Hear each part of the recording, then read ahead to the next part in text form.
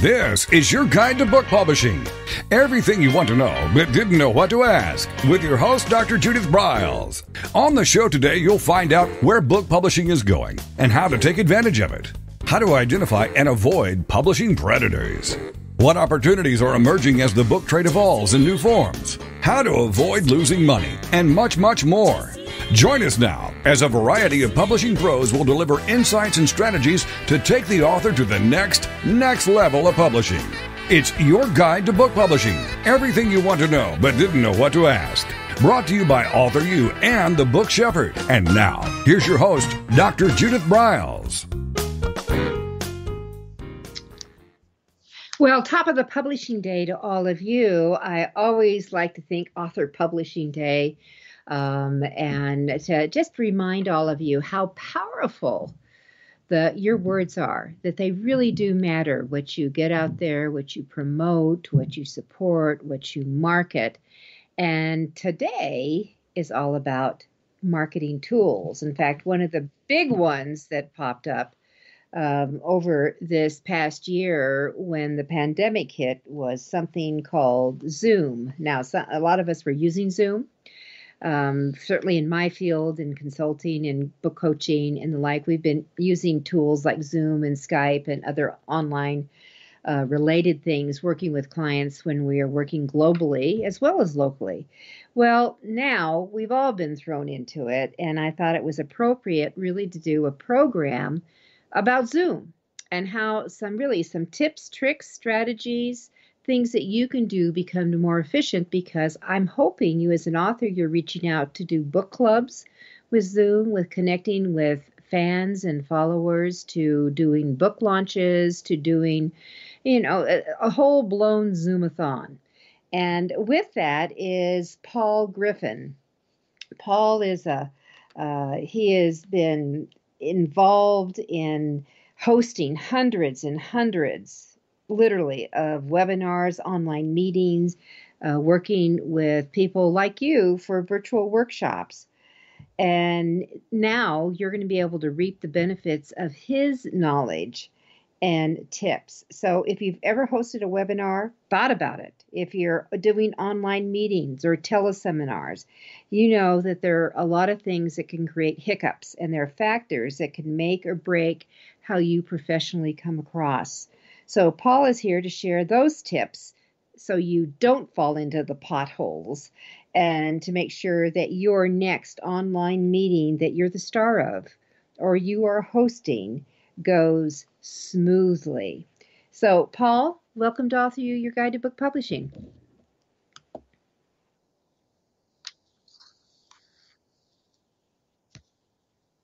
Oh, I love that. Okay, so here's where we're going to go. I guess maybe we should redefine how many people are using online right now to support their expertise. Do you have any idea how many users are out here?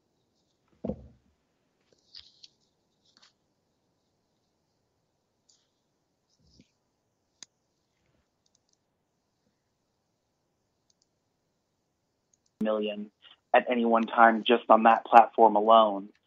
So it's really blown up, as I'm sure a lot of people have heard in the past year, to where you literally can't go a day without either being involved in or hearing about a virtual meeting. And that's critical to know. How do we stay out of that trouble? Or how do we bring it all together with what we're going to make us look better? And one of my disclaimers, everyone, my unplugged events that are being held on the last weekend, the Friday, Saturday of January, February, March. Paul will be my Zoomerator. He will be working with me so I can be on communicating directly with everybody there, and I don't have to worry that you can't figure out where your mic is or any of that, because Paul will be handling all those behind the scenes, which is kind of a godsend for me. So, all right, so we have millions of people out here on Zoom, on Skype, on what are some of the other services that are out there? Do you know some of those? Zoom, Skype, GoToMeeting, WebEx, Microsoft Teams is a newer one that they've come out with. Skype for Business. There's Zoom Rooms, which is a corporate integration with conference rooms and cameras. There's so many of them that it's hard to pick out every one. Those are just the big players, and more are popping up every single day. It's hard to keep up with the dozens of services that there are because everyone has seen the need and the huge demand for it, and so everyone's trying to get it on the ground floor, or well, not on the ground floor anymore, but in with what's popular and what's going and what's going to make them money. So with that, I think Zoom is the big granddaddy right now. Would that be safe to say? They kind of I think own so. Space. Zoom is the special thing about Zoom is that they came into it at the perfect time. The only service they've ever offered from the get-go has been virtual or online meeting rooms of some kind. So they've really streamlined it to where some of the older players can't quite compete because Zoom is just, this is all they do. And they came into it with modern technology. So they've really maximized the benefits of just pinpointing a need and really developing on that solely. You know, I think you've said something really important. This is what their game is. This is what they do. And so as a company, their objective should only be to get better, where you've got a lot of people thinking, maybe we can do this and let's hop on, but they don't have all the bells and whistles that the Zoom boys have. That's what I'm going to guess. Would that be correct? Exactly. There are a lot of companies that do online meetings, but not as well with as much functionality and with as much reach as Zoom. All right. So let's talk about how to use Zoom. How do people, do they just go zoom.com to check it out? Yeah. Well, they go to their website, zoom.us, and you have a few options that you can do. You can either get the app for your phone, iPad, or tablet. You can download the application directly to your computer, or if you're just joining a Zoom meeting, you can even join straight from the computer browser. So you start out at zoom.us, click on the download, or at the bottom of the screen, you'll find the download links. Find what fits your computer operating system, create an account, and then download it and log in. All right, so I'm just going to ask, since I do a lot of Zoom meetings, I have regular classes I do on Zoom. If I'm going to see hiccups or problems, it's not coming from the people who are logging in on their computers. It's from some of the other apps. Is this a fantasy of mine, or have you experienced any of that? It is not a fantasy, actually. I think the reason why that I've experienced is the interface on the computer is very straightforward. You see everything at once, and it's a lot easier to navigate. The mobile versions on the iPad and iPhone specifically, when you log in, some of the controls disappear, and you have to tap the screen to bring them back up, or swipe left or right to see other functions, or click on the ellipses button, the three dots, to bring up more commands. So everything with the nature of the phone and the iPad, since it's got a smaller screen, everything isn't always present immediately. So it's a different interface, and people are so used to logging on the computer, when they get to the phone for the first time or the first several times, they're confused because they don't know where to go because it's not in the place that it normally is. Okay, that's a fabulous tip. And, I was really thinking, maybe they're just inept, because, I've had so many problems, and I finally have said to people, would you just get on your computer? Just get on your computer, because this is a workshop. We are interactive here. And I hotspot everyone all the time. All right, so we've got that. Now, is it free?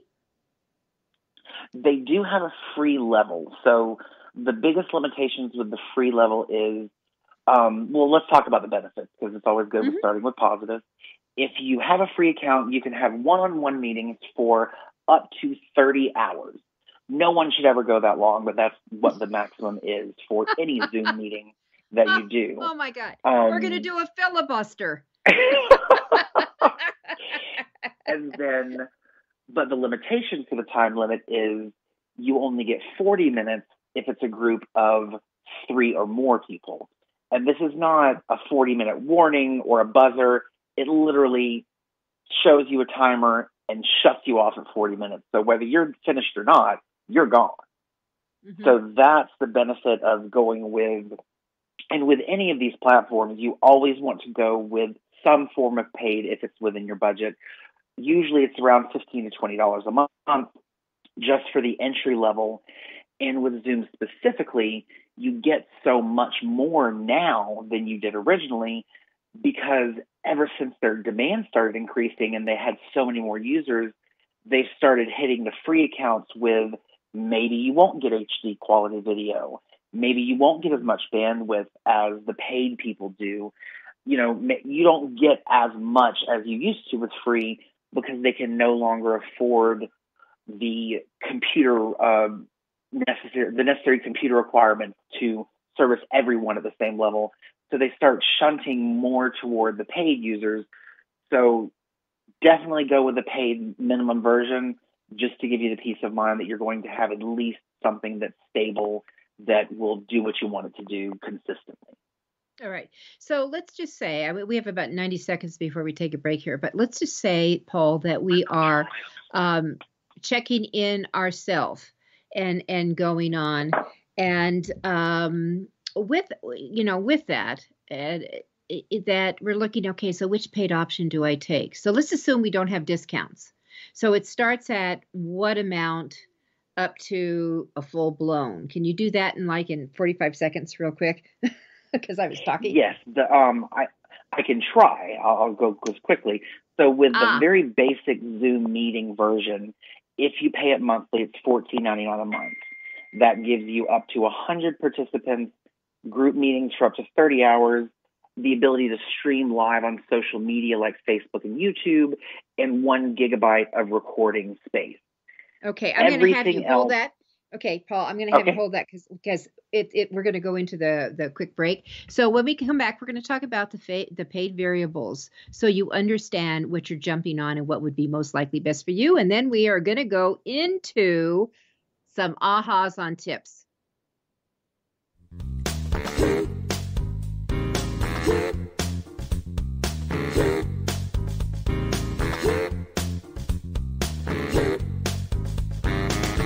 This is your guide to book publishing. Everything you want to know but didn't know what to ask. With your host, Dr. Judith Briles. And we'll be right back with more great information right after these.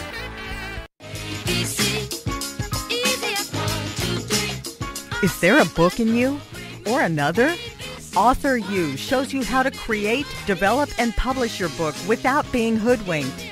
If you already have a book out, you will find a supportive and brainstorming community that is connected and creative, no matter where you live. AuthorU brings in national experts for its book camps and annual AuthorU extravaganza. It has regular meetings and delivers webinars for its members on timely topics. Through AuthorU's extensive network, members enjoy exclusive benefits, including significant discounts for a variety of services necessary to publishing. AuthorU is the premier authoring resource in the country, creating community, education, guidance, vision, and success for the serious author. If you want to create a book that has pizzazz, punch, and panache, AuthorU is for you. Timely author and publishing tips and articles are posted on its social media platforms, and it is free. Discover AuthorU, where authors go to become seriously successful. Join AuthorU today at AuthorU.org.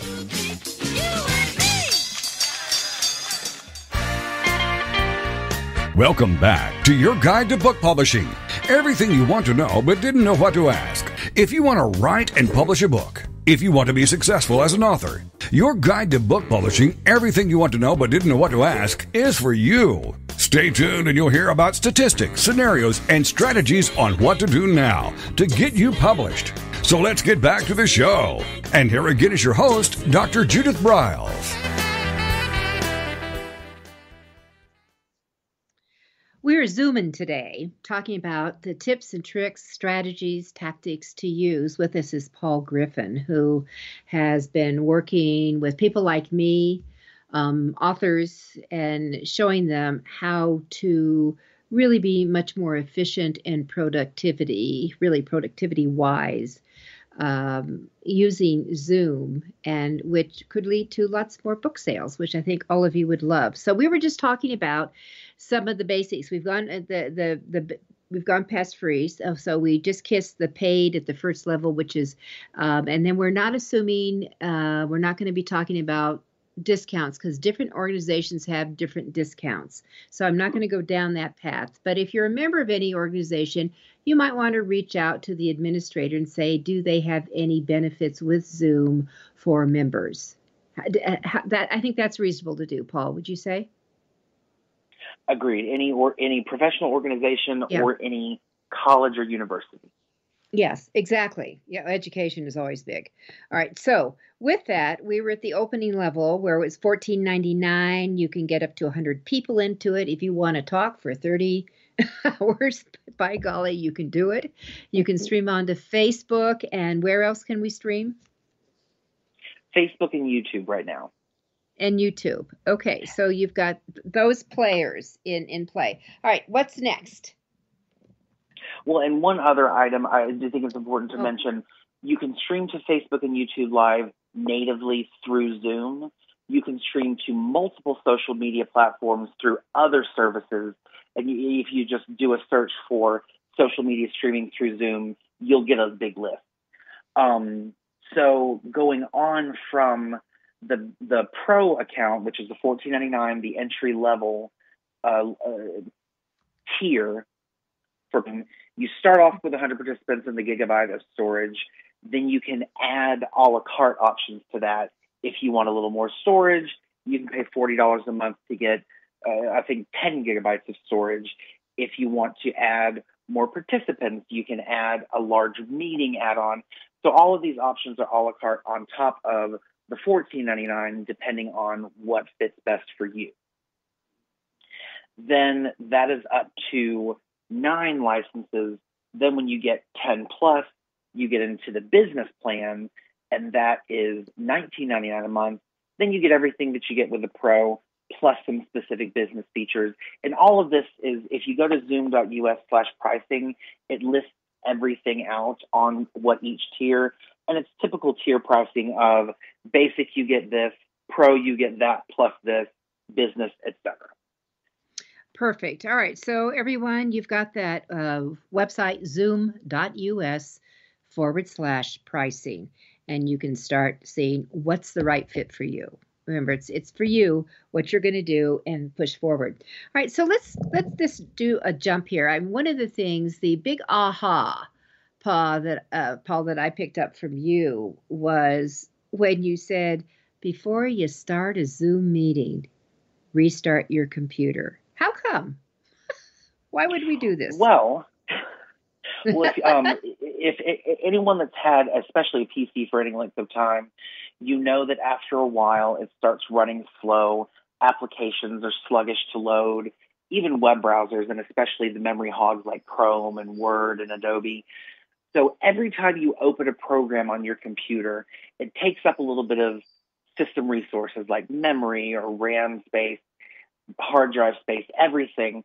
When you close it, part of that resource assignment gets reserved. It's called resident memory. So these applications remain in resident memory, which is taking up system resources. Not a big deal if you have 1 or 2 small applications, but once you've had a week of opening and closing applications left and right, a lot of your system resources are taken up, which can lead to video lag, streaming errors, crashing programs. The blue screen of death is what they call it, the rainbow wheel on the Mac. So the best thing that you can do for yourself anytime you're using something that is going to take up system resources, especially if it's professionally streamed, is restart your computer.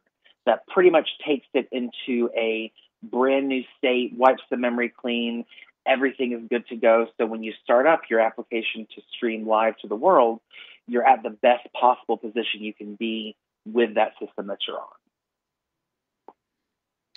Well, that seems like common sense. I don't think we all think about that, though, because we have multiple tabs open at once. We live within it. It's kind of crazy. So for most people, computers are magical things that just do what we tell them to do, and we don't think much about it. I know. All right, so we got that. We're remembering. Okay, so let's talk about what would be our next step. So we've restarted it. We're going to have a Zoom meeting with the Fantasy Book Club in Omaha. All right. So what should I be doing?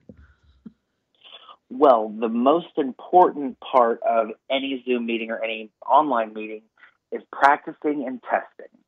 If you are going to be by yourself, log in by yourself, log in the second on your iPad or your phone or another computer, and try recording, try broadcasting, try sharing your slides if you're doing it. If you are presenting with someone else, have them log in and do a test call. I don't care if you've done 100, 200. I have a client that I work with normally, Patricia, she's done over 1,000, and we still have, with me, and we still have a practice every single time because we always want to make sure that everything is what it's supposed to be. So you make sure that you're at the computer you're going to be for the live presentation, your co-presenter is at their computer they're going to be. Everything is exactly representative of what it's going to be when you live stream, and that way you kick all of any possible errors away completely. Well, most of them anyway, because there's always something that can happen. The internet goes out, there's a storm, what have you. But that puts you in the best possible place to have a seamless live presentation because you already know that all the factors that are present for the live, you're practicing in advance. So to me, that is the most important step after restarting your computer. Well, and I also think there's in this practice thing that I know I always try to go. I'm going to tell everyone I always try to go on early to make sure. Number one, I have my lights on. You know, the lights that I use behind my laptop that'll be coming at me. Do I need more light? Do I need to change it? I want to see what it looks like, and you need to see how you look too. I mean, truly. And then I'll add on one other thing. You've got to see what's going on behind you. I actually was on a Zoom meeting by a professional speaker that one of her worker bees behind her had a bed unmade, Paul. Oh, no. Yeah. So we don't want that, people. Yeah. We don't want that. So what's behind you? What's behind you? And I would love to have you, Paul. I mean, we didn't actually have that on our list of things, but I would love to have you to talk about backdrops. One of my bugaboos is that I see a lot of people on Zoom, and if they move a quarter of an inch, all of a sudden they start disappearing on that. It just looks so bad. Yeah, it does look. It does look bad. It makes you look unprofessional, and it drives me insane. And what causes it is when people use, and it's a wonderful feature to use, especially with personal calls and what have you. But if you have a virtual background and you're going to use that in the Zoom system, you have to have a green screen if you want to look as good as you possibly can. Because what the green screen does is it gives the camera something to pick out. So it knows it's this weird color that doesn't appear anywhere, typically in nature or in clothing. So it can say, okay, this specific color needs to be filtered out, and this is only where the background goes. When it doesn't have the green screen to pick from, it's a guessing game. So as the light shifts, as whatever, it's trying to pick you out, but it just can't do it without the green screen. So you end up disappearing. If you're an author, of course, that's the group we're talking to. If you hold up your book, a lot of the time people can't see your book because the colors are shifting. And if you're an author promoting your book on a virtual meeting and they can't see your book, this kind of defeats the purpose. So any kind of green screen you can get, whether it's an expensive pop-up mobile version or even a chroma key green sheet that's tacked up on the wall with no wrinkles. It has to be smooth and well lit, but it doesn't have to be special. It can just be some color. If you want to paint a wall behind you in your office or studio, you can do that too, as long as it's the right color that can be picked out. It doesn't have to be fancy. It just has to be there and be the proper color. Oh my God, I can't imagine having a wall painted that green color in my office. Okay, we digress. So, and although I like green, I mean, I love lime green. I love that apple green. It's in my corporate colors, but it's a different green. So, what Paul has just said, I have seen this so many times with authors holding up their books, and half of the book shows, or it fades, it wiggles, it has ghosts, it has all kinds of things. So, for talking about an investment, the one of the things I'll recommend for all of you, there's something called the Web Around, and you have to put the in it, the Web Around. And it's a green screen. It's square and it's circle. It can fit on the back of your chair. It's got these things that you can do it, and that might be one thing to use. So the Web Around. But Paul, you probably have some others. And then what I'd love to have you kiss on. We have less than 2 minutes before our next break. I'd love to have you kiss on. So what do you use if you're going to use something? I mean, I actually like to see natural. I like to see kind of where people hang out and what they do, but they better be neat. You can't have piles of paper. You can't have the bed unmade in the back. You can't. At least I don't think you can. Can you comment on that? Yes, you want it to be as unbusy as possible. You don't want a pack of papers. You don't want your luggage. You don't want your unmade bed. You want something neutral, even if it's just a palette of pastel colors behind you, or, a plain looking image of an office. Zoom has a wonderful library of images that you can use built into the system. You want to avoid the ones that move, because anything that distracts attention is distracting away from your message and what you're trying to present. You don't want that. So something neutral, an office, a modern looking, even clean, living room in a house, anything that is kind of neutral, that doesn't take focus or attention away from you, is always the best, in my opinion. Being an author, have a shelf of books behind you, or have a blown up picture of the cover of your book on an easel that blocks out everything else. Just something that, like I said, doesn't take too much focus from you, that is neat and tidy behind you. So if you have it set up in your office and you're setting that up, and you do have that easel, like a blow up a foam board of your cover, or maybe several of your books, that will work, but the lighting better be right. We're going to take one more break here. With us is Paul Griffin, and we are talking Zoom today.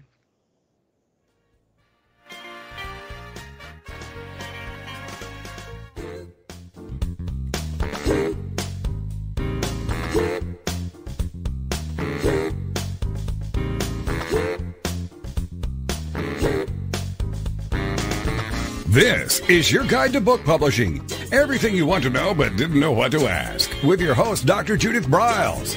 And we'll be right back with more great information right after these.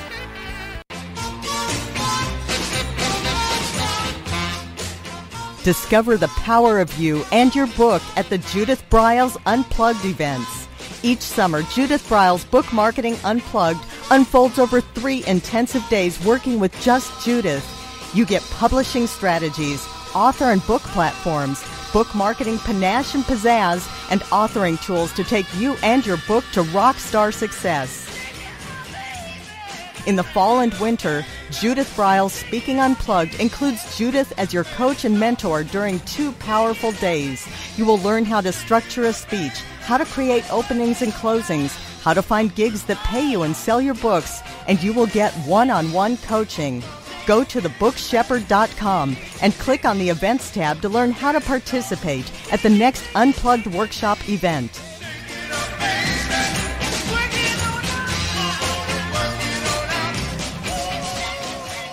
Congratulations on getting your book published. The effort you put into your work is truly commendable.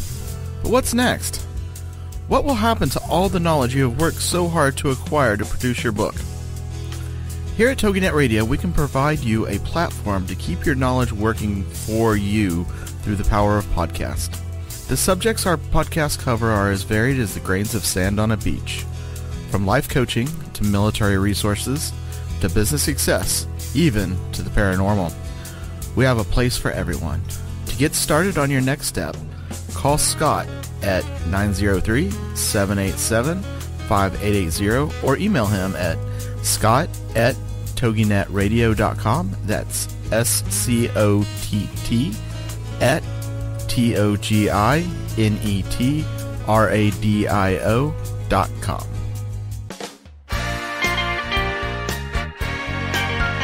Welcome back to your guide to book publishing. Everything you want to know but didn't know what to ask. Coming up, you'll hear more about statistics, scenarios, and strategies on what to do now to get you published. So let's get back to the show. And here again is your host, Dr. Judith Briles.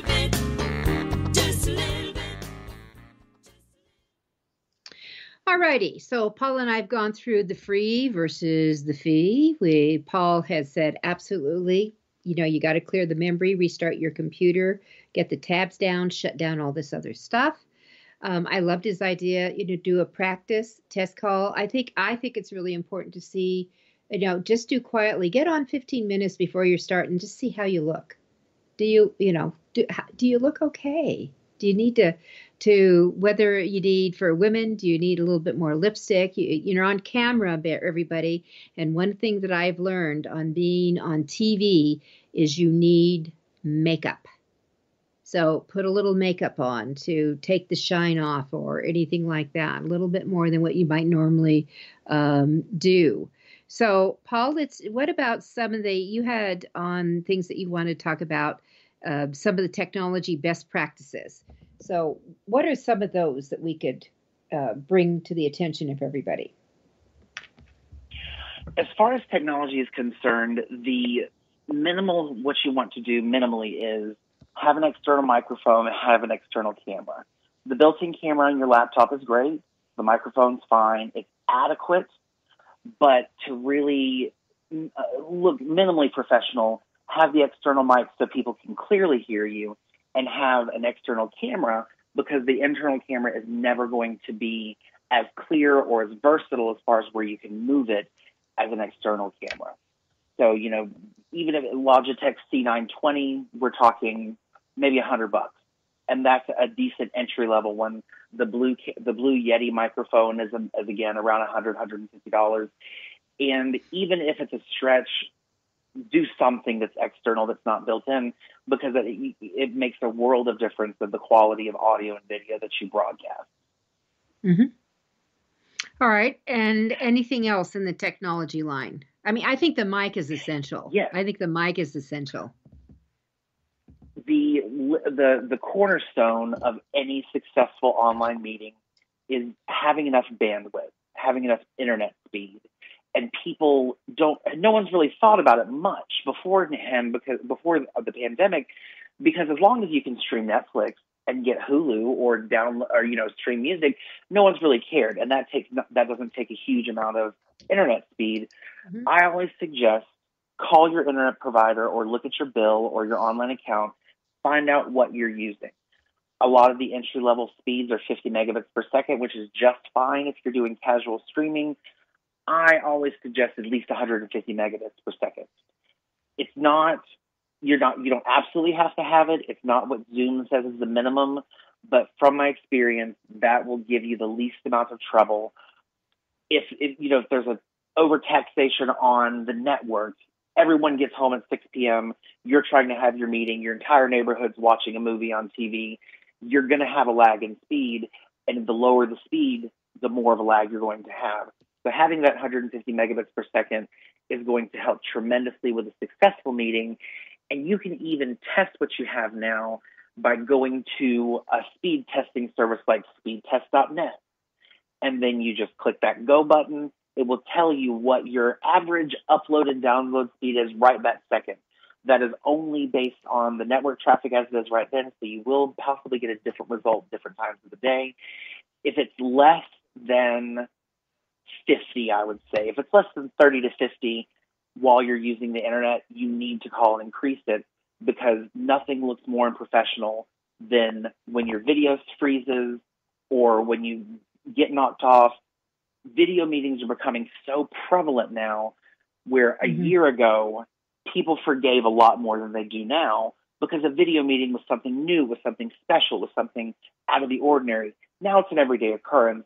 So if you lag or what have you, they're going to think that your setup isn't adequate because most people have a decent setup to be able to have that continuous video stream these days. Mm-hmm. And the other thing is, I think that if you're going to do a speed test, if there are certain times of the day that you're going to be doing Zoom, for example, book clubs could be, sometimes they're morning, sometimes they're afternoon, sometimes they're evening. I'm just going to use that as an example.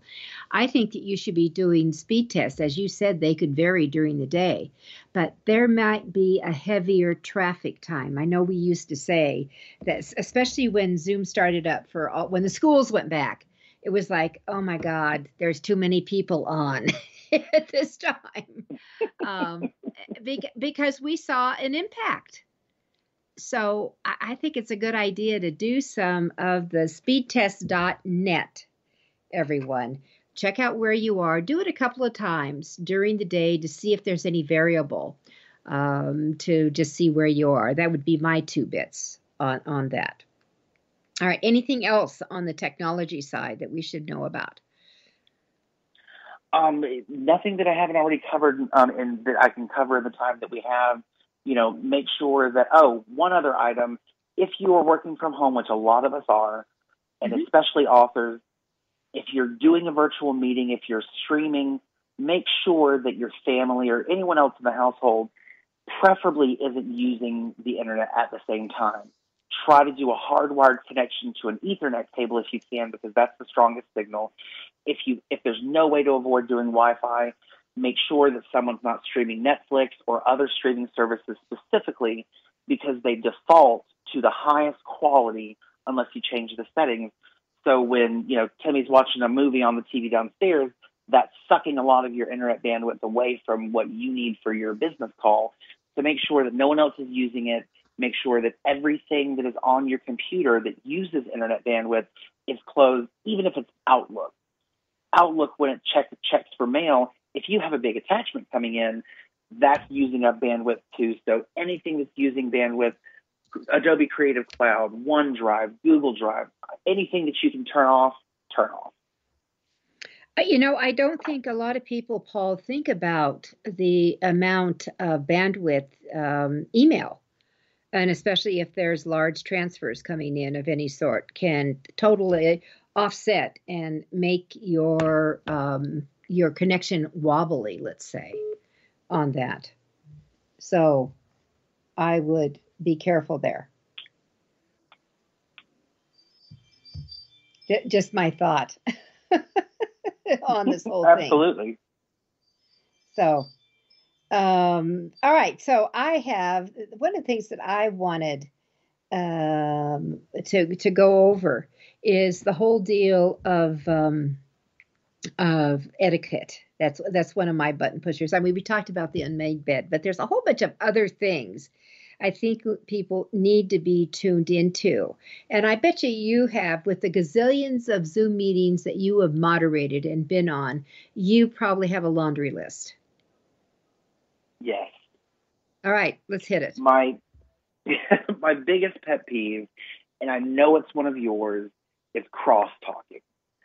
There is nothing more disrespectful to someone who's presenting or trying to deliver their message than talking over them, whether it's to another attendee, whether it's trying to interject your question. The only person that should ever interrupt anyone presenting is their moderator or their host or their MC, someone whose job is to do so, because that really, it affects their train of thought. Most professional speakers can pick up right where they left off, but you've lost some momentum there. You've distracted the audience. Cross-talking is the biggest one. Secondarily, just not muting your audio when you're attending a presentation.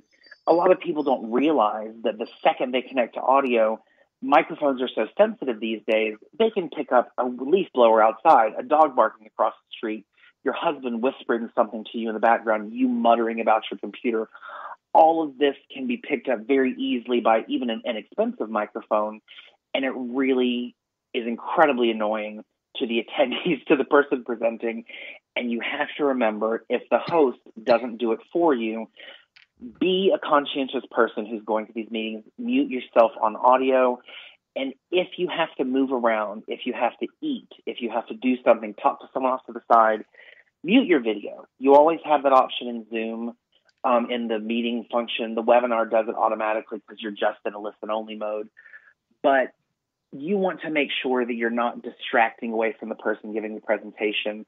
Or if you're the one presenting, you want to make sure you're not distracting from the person you've invited to give presentations, because that really affects how the message is delivered. So those are the biggest items on my list as far as etiquette is concerned. And, you just, like I said, nothing to distract away from the person who the purpose of the meeting is for. That's the biggest thing for me. Yeah, I mean, all those things are on my list. I have been on programs, and I think this taps into your lack of awareness almost. But if you are on, like I stay, you can see how your face comes across. You can see your picture. Are you someone who sits way back like you're in a cave? Or are you in, I mean, yeah, I can hear you giggling almost, Paul, because we see this all the time. Or are you someone who really comes forward and interacting? And one of the things that I learned years and years ago, because I was doing a lot of remote stuff on TV, is that you learn to talk to the camera. So where's the camera, everybody? Well, if you're using a laptop and using that camera, it's going to be in the middle of like the border at the top of your laptop. So talk to it. And a lot of times I see people will let their eyes wander down because maybe there's a group, Paul, and whoever's talking, it's highlighted on the Zoom gallery thing, and they're looking down at that, and then they're responding back to that lower corner, not realizing they need to respond to the camera, especially if you're hosting. Exactly. Anytime you're talking to an audience, even if it feels unnatural, you have to train yourself to look at the camera. If you have notes that that are on paper, sticky notes or what have you, put them somehow at eye level with the camera so you can still read them and look at the audience. And remember at all times when you're in one of these meetings, whether you're presenting or not, if you're not actively speaking, you're on camera.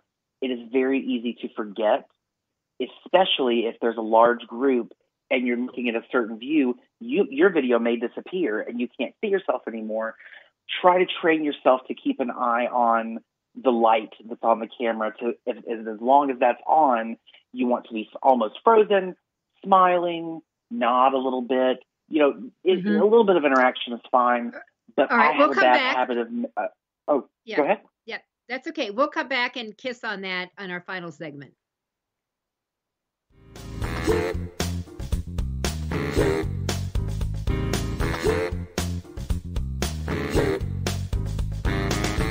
This is your guide to book publishing. Everything you want to know but didn't know what to ask. With your host, Dr. Judith Briles. And we'll be right back with more great information right after these.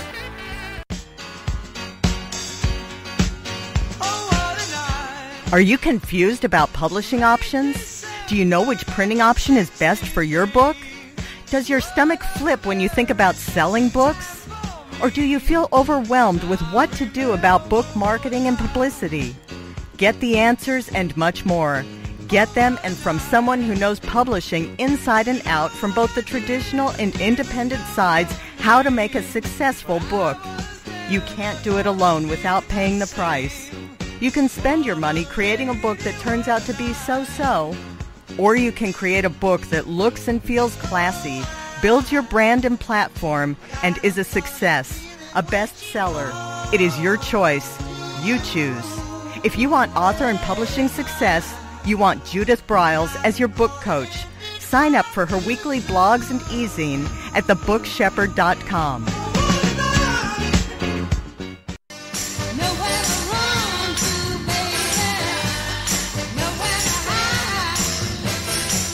The book shepherding concept is simple. The publishing world is changing, and so must you.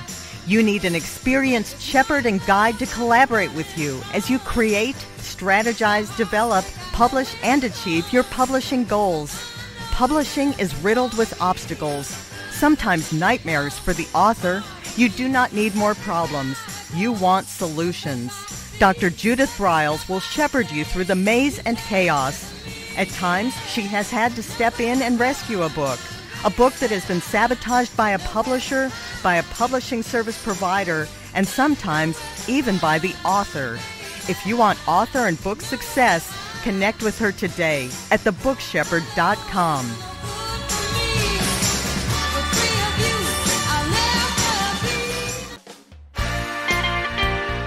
Welcome back to your guide to book publishing.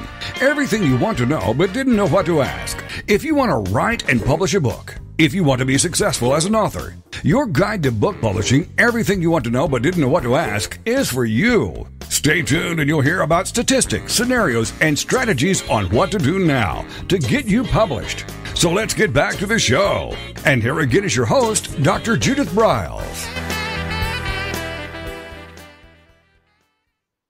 We're talking about how to succeed in Zooming it or online streaming or creating virtual meetings. With me is Paul Griffin. His company is Virtual Business Management. And you can find more about Paul at his website, which is hostmywebinar.com, hostmywebinar.com.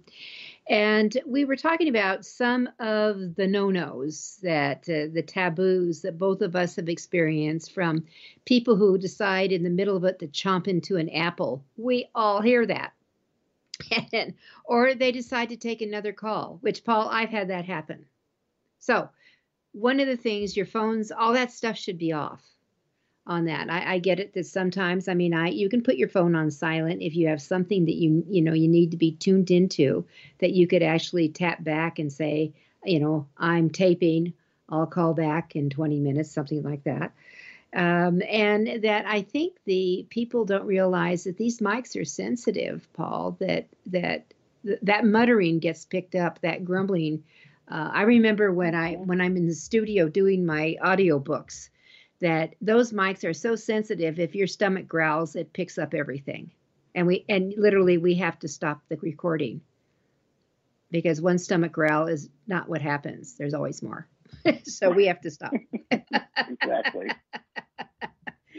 So, and then being interrupted. I know that people know when I'm taping in my offices, and they can't come in and talk. They actually can't come in the office, my inner office, if I'm doing any of this. But I think you have to set some rules. Paul, I don't think any of us said anything, either you or I really got into the lighting, if you're doing that, but I think it's a good idea to have a really something like that, what I call the circle light.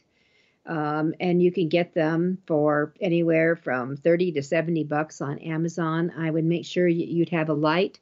And the best skin color, there's usually three. They have a bright white, they have kind of a bluish light, and they have kind of a pinky peachy light. You want to click to the peachy light. It's a better reflection on your face. And have that right behind, if you're using a laptop, right behind, set up behind the screen. So it will have your best coloring on that. Or you can go into what we call those big pillow lights, the cowboy lights, which are a whiter white. And, you might use those for video, but make sure you have decent lighting when you're doing Zoom. That's one of the things that I wanted to add on for the tech. Yes, and also, if you are a man, a lot of men don't think about this, have some powder. I don't care how manly you are. I don't wear makeup, blah, blah, blah. Have some powder, because as we get older, our hair starts to go. We have shiny foreheads. Everyone sees it. Deny it all you want to. It's on camera. There's lights. It's going to reflect. So have some powder nearby.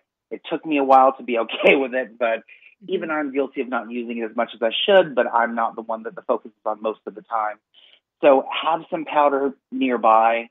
If you're not sure what to get, ask your wife, girlfriend, sister, mother, aunt, cousin, whatever. Ask. Believe me, there is nothing that, I won't say that's kind of stereotypical. I apologize. Women will be more than happy to give makeup tips to men because they'll find it hilarious. You can already hear Judith giggling. Yeah. Well, I remember I used to be a regular on our Channel 2 TV station for over 2 years. I did a part. on it, and that you always had to have makeup. And I remember being at a doctor's office or something, and the anchor of the whole show was there, and we both looked at each other. And I said, "Ed, is that you?"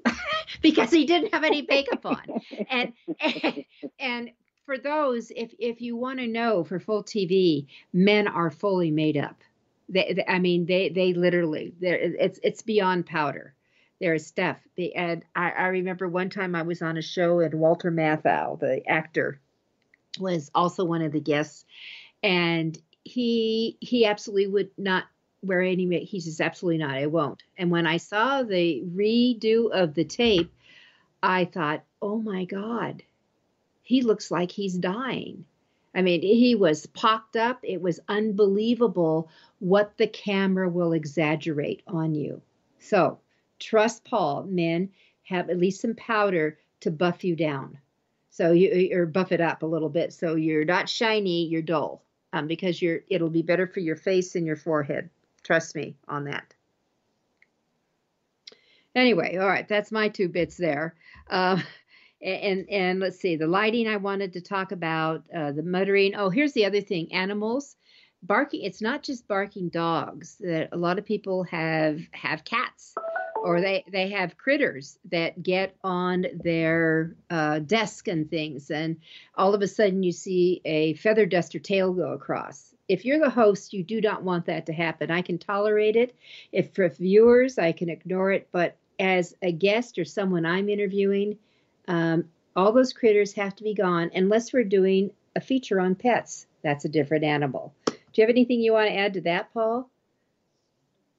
Children, they're cute to you, kiddos, but not to your kiddos. audience. If they, I love kids. I don't love kids in the background of a presentation because they don't know all the time necessarily social cues of when to be quiet, or if it's a matter of urgency is actually urgent. So make sure there's something taking care of that in the background, not to lump kids together with pets, but those are typically the biggest distractions. If you have a doorbell, put a sign on it that says don't ring it, especially if you have a Ring doorbell or something electronic that makes a lot of different devices make noises. And also make sure that your various digital assistants are on Do Not Disturb. Siri, Google, Alexa, any of those, if you say Do Not Disturb, you can put them on Do Not Disturb. That way, they won't catch a random phrase and think you're calling them and say, I'm sorry, what did you want? And then again, that's a distraction. So those are the biggest ones that I've seen that come up in the background. I am so glad you said that. I have been on more calls when Siri pops up. Well, the weather today is, and I'm going, whoa, where did that come from? So that is funny. All right. So Paul, let's say you're talking to someone on setting up a new deal. What are the kind of questions you wish people would ask that they rarely do? It's not so much a question, but an expectation is what you want to accomplish in the meeting. When people come to me and they want to do a virtual meeting, and I don't really think about what the application can do because I already know. But sometimes they want to accomplish tasks that can't be accomplished with the equipment that they're using. Sharing slides, changing the camera frame, doing breakout sessions. You need to have an idea of what you want to accomplish in the meeting. Figure that out first. Then you can pick a platform. Then you can get ready for it. And so many people don't just think that every platform does everything the same, which is not the case. Everything is not made equal. The options that Zoom has and isn't necessarily in GoToMeeting. GoToMeeting for me is quite limiting for what I want a meeting to do. So if someone is using GoToMeeting and they come to you and they come to me and they want me to host a meeting for them and do X, Y, and Z, and I can't do it, we don't find out sometimes until later because they're not thinking about it. So the first step when someone comes to me that a lot of people don't realize, I want them to already know what they want to do in the meeting specifically so I can find the best platform to use for them.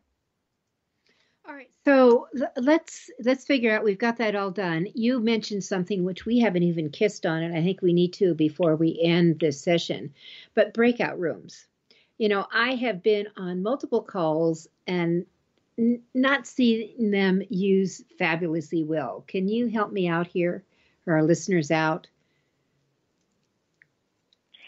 Well, it all goes back to practice. If you're going to do a breakout room, most people have multiple devices. You have your phone, your iPad, your computer, sometimes a laptop, a friend's computer they can bring over.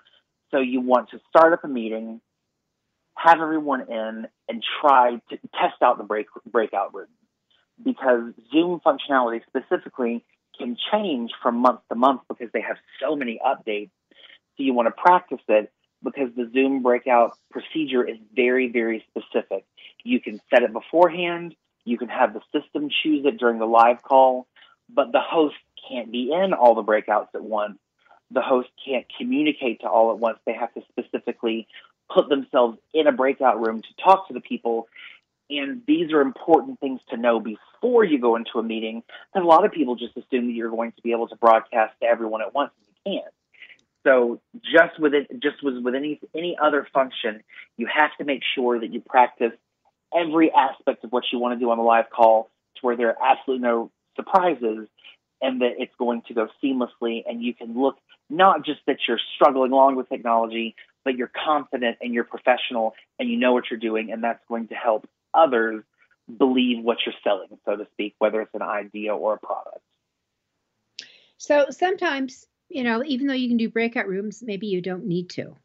And I think what Paul said is if you're the host, you need to know you can't be in every breakout room simultaneously. You're going to have to go one at a time. So if you're going to create a breakout room and use that function, which could be fabulous for a workshop, but you've got to have really clear instructions to the group on what they're supposed to do. Because I've been in one and it was equivalent to that you all can't see me, but you would be, like thumbing your lower lip, figuring, well, I don't know what we do. Do you know what you knew? Nobody knows. And so they just all do their own thing until everyone's called back. So it's interesting. I think we have to help out. Okay, Paul Griffin. He is, I shouldn't say known as, but he is the virtual business management. His website is hostmywebinar.com. And Paul, thank you so much for being with us on AuthorU, your guide to book publishing. Well, it was my pleasure. And just remember, in today's virtual world, the quality of your online presentations can make or break your professional image, but even more importantly, your paycheck. Oh, ouch. Okay, with that, everyone, happy publishing, happy writing. Remember, your words matter and make a difference. We'll see you next week.